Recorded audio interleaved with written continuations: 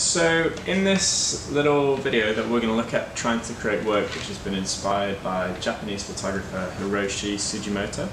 Hiroshi takes images of the, I think it's images of the sea and of the horizon, and he quite definitively captures where the horizon line meets with the seascape. So today we're going to try and recreate that, and what I've got is I've got a tray which is filled with probably a couple of centimetres of water, and I've just got a piece of plain white paper which I've propped up in the background.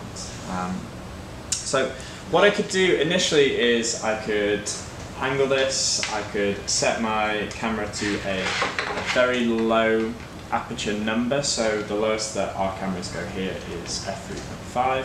I could put it onto manual focus, I could look through, try and line up that horizon line of water and judge how much of that of the paper I want to be present in it, manually focus, and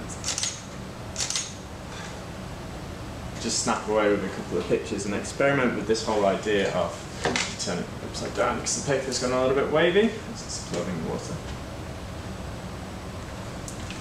Try and capture that definitive difference that Hiroshi was able to get in his work. A bit too slow on that one.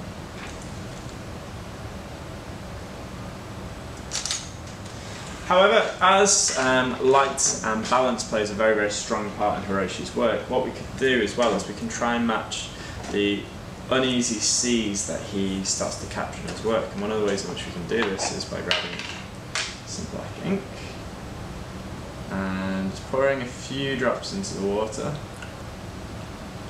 and starting to mix in where that goes. So a bit of a brush, just mix it in a bit more with the water. And during the process, while it's mixing, this would be a good opportunity to try and capture some more of those images, because it is similar in some ways to Hiroshi's work.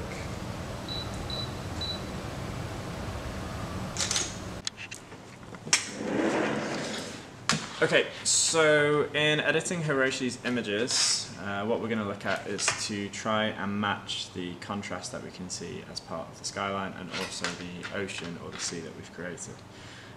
So I've got an image of Hiroshi's work here just as a little bit of reference for the editing, so I can know whether what I'm doing is being successful or not. I'm just going to move that to one side for a second and just pop these in here. There we go, let's move these in here so we can see them all a bit more easily.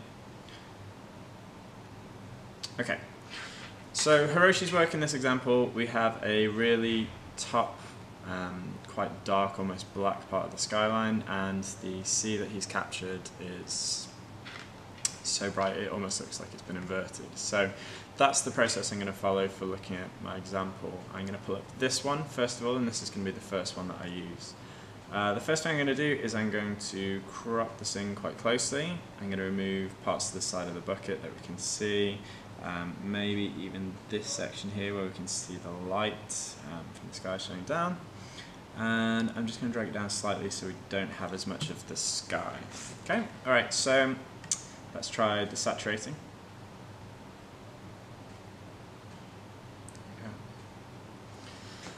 Okay, so if I were to look at the two of them, obviously we still have to look at darkening a lot more of the image, particularly the top, and sorry, there we go, that's what I'm looking at. And I need to maybe look at inverting part of the bottom here. What I'm actually going to do is I'm going to tilt this slightly so we have a bit more of a definitive horizon line which is running across. Okay, I am going to use the magic wand tool to select all of the background area.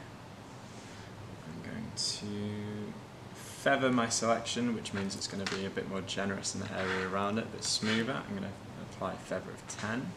So there we go, so we've got a much smoother area selected there. Let's see, can I add this area as well? No, okay, alright, so that's frustrating. So well, let's just increase the tolerance slightly to 25.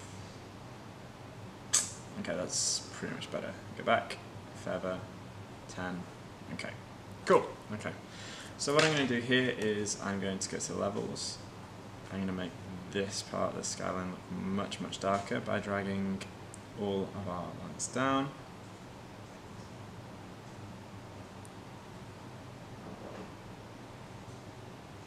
really pull down these output levels so it looks like we have a much darker skyline than we do, and we've kind of lost that texture effect, which is good because that's not really something we want present in our work. Okay, we have a couple of little bits here which have been missed off, which is a bit frustrating. So with that selection that we have now, what I'm going to do is I'm going to select the inverse, so it's going to select the part of the C down here. What we can try to do is we can try and invert the colours as an initial pass through, and we can see by inverting the colours we get something which is looking a little bit closer to his work.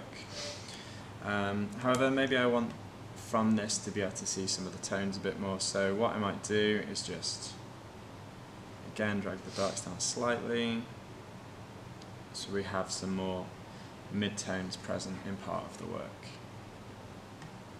Looking at these two kind of side by side together, let's see if we can pull them up.